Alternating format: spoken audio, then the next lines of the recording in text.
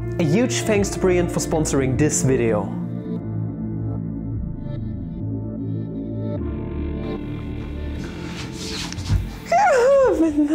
Video.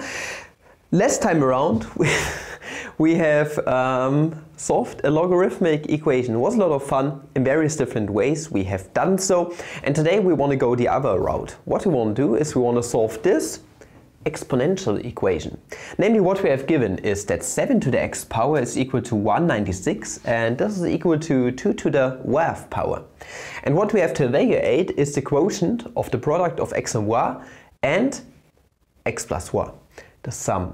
Yeah, this is what we are going to do today, and I'm going to show you my first way that I came up with at first, and then maybe a second way, and that's basically about it for today's video. By the way, video has been sponsored by the wonderful people over on Pre, and if you're not yet familiar with logarithms, exponentials and the like, why not take a look at their wonderful calculus and also algebra introductory courses. More information at the end of the video, other than that, link in the description if you want to check it out. Now we are going to dive right in. Now, first way I did was to just not use logarithms. There's actually an easy way to not use logarithms here. Namely, what we are going to do is we are going to write out those two equations separately at first, and then we are going to take the x root and also the y root respectively.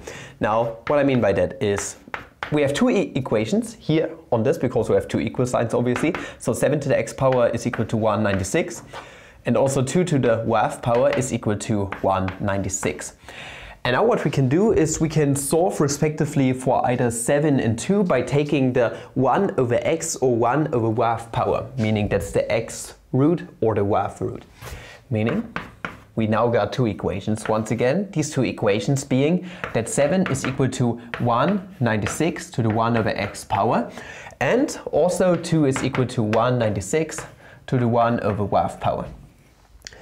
And well, if we have a system of equations given, what we can do is we can manipulate these equations. We could, for example, add those two equations, but if we were to add those, okay, on the left hand side that totally checks out, we get 9. On the right hand side we get 196 to the 1 over x power plus 196 to the 1 over y power. This doesn't work out nicely. So what can we do with exponentials that actually works out nicely? Well, exponential functions in general follow a very nice functional equation, namely that if you have a to the b power times really doesn't matter.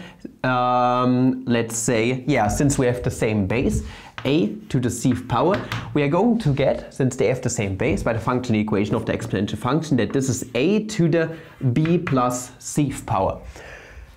And yeah, what we can do is we can multiply these two equations together, and well, then we are basically settled, because then we can take a look at the exponents, and then we are basically done. So what we are going to do is we are going to multiply these together. So 7 times 2 is the same as, well, that's very hard, successor of 13, obviously. And this is equal to 196 to the 1 over x power times 196 to the 1 over y power. By this rule that we have up here, the exponentiation rule, we have the same base, we can bring it together. And now what we're going to do is we're going to add the exponents together. So 1 over x plus 1 over y. And now, well, what we can do is we can now add the exponents actually together. So what we are going to do is we are going to expand this first one by y over y and the second one by x over x, giving us overall that 14 is equal to 196 to the, okay, then we get x plus y, since addition is commutative, we can do this, divided by xy. And well, now we are basically settled, because what we have up here is basically what we are looking for. Just the reciprocal of that. So let us try to transform this equation a tiny little bit such that we get what we are seeking after in our expression here. What we can do is we can raise both sides by the reciprocal of what we have here by raising it to the x times y to the x plus y power. Okay, same thing here, x times y divided by x plus y. By the exponentiation rules, okay, I'm going to write it out for all of you who are not familiar with that. So a to the b to the c power is the same as a to the b times c power, meaning if we were to multiply those two together, reciprocal multiplied with the regular number, is just the identity in general, meaning what we're going to get is 14 to the x times y divided by x plus y of power is equal to, well, 196. And now what we're going to do is we're going to do a proof by taking a sharp look at our equation. Namely, if you have your times tables and your perfect squares in mind, then you're going to notice that 196 is the same as 14 squared. And we have talked about this before, since the exponential function is always increasing, okay, at least if we have a positive exponent, we can just compare our exponents here if we have the same base. Meaning if 14 to the blah blah blah power is equal to 14 squared, then we can say that the blah blah blah power is equal to 2. So x times y divided by x plus y is equal to 2. And this is what we want to find out. Yeah. This quotient up here must be equal to 2, and this has been the first method. Now the second method involves logarithms. There are actually many ways to do so. You can probably do a change of base, but that is rather useless in our case. I'm just going to improvise something with logarithms because it's definitely going to work out in some kind of way. If we take a look at these two equations that we got here originally, what we can also do is we can either take log base 7 on both sides, and also log base 2 on both sides, or what we could rather do is take the natural log on both sides. If we were to take the natural log, then 7 to the x power by the logarithm rules is going to turn into x times the natural log of 7 is equal to the natural log of 196. And also for the other equation we are going to get y times the natural log of 2 is equal to the natural log of 196. And now what we can do is, at first what we can do is we can take a look at our square number once again, and we're going to notice that 196 is 14 squared, okay? Meaning if we get the log of 14 squared, what we can do is we can drag the exponent to the front, the 2 here in both cases, giving us two new equations and dividing both sides by log of 7 and log of 2 respectively. They are not equal to 0 since 7 and 2 are not equal to 1, obviously. We're going to get a new system of equation, namely that x and y are respectively equal to. Here in our case we're going to get 2 terms. Now what we're going to get is log of 14 divided by the log of 7.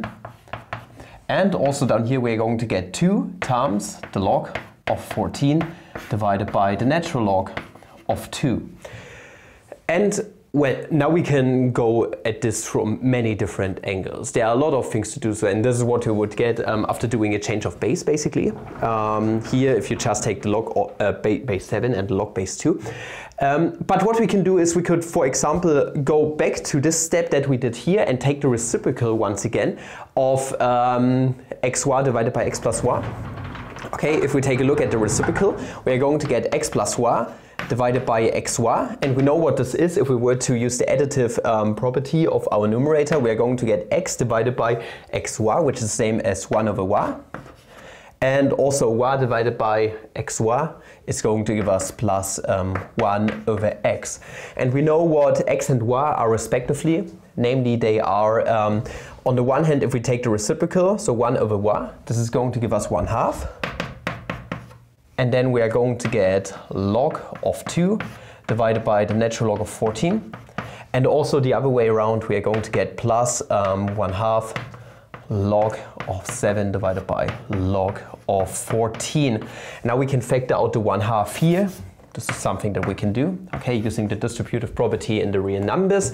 And also we have the same denominator now, meaning we can just add the numerators together, and log of 2 plus log of 7 by using the logarithmic properties is going to give us just the log of 2 times 7 divided by the log of 14, and obviously log of 2 times 7 is log of 14. Log of 14 divided by log of 14 is just 1, giving us 1/2 for the reciprocal of what we started with, meaning if we were to take the reciprocal, we are going to get once again 2 is equal to x times y divided by x plus y.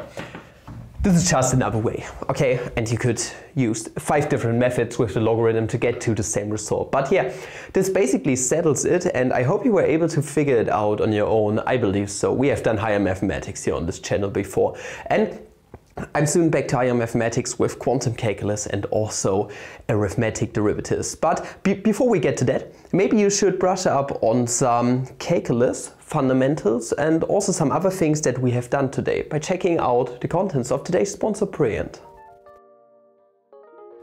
Now these challenges from time to time are a lot of fun. I have a lot of things to do at the moment, be it woodworking, at school, etc. But I like making these videos from time to time, and you can nicely brush up on some fundamentals here once again, like logarithm rules and the like.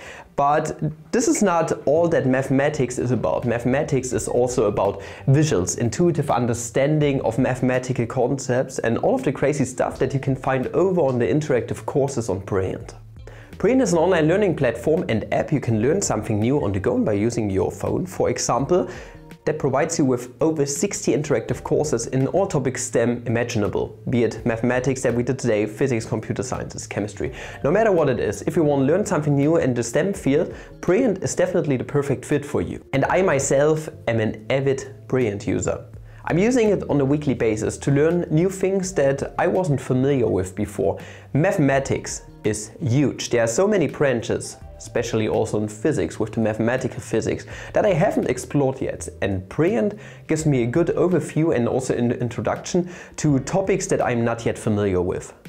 And as mentioned before, all of those topics will be backed by a lot of visuals, graphics, interactives that you can play around with to get a better understanding for the things that you are doing at the moment. And I leave it to you to try it out today, to explore Brilliant a bit for yourself. And if you feel like doing so, why not make sure to check out the link at the top of the description, brilliant.org/flammable.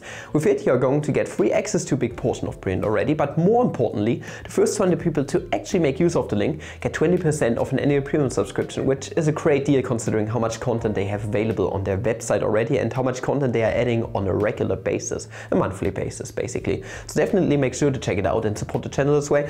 And yeah, this concludes today's video, and I will be back on the weekend, I suppose. Don't forget to pre-register for WAC, my mobile game. Also don't forget to check out stemmerge.eu, my platform for handcrafted products. And up until the next video, I wish you guys a favorable day, I suppose. See ya.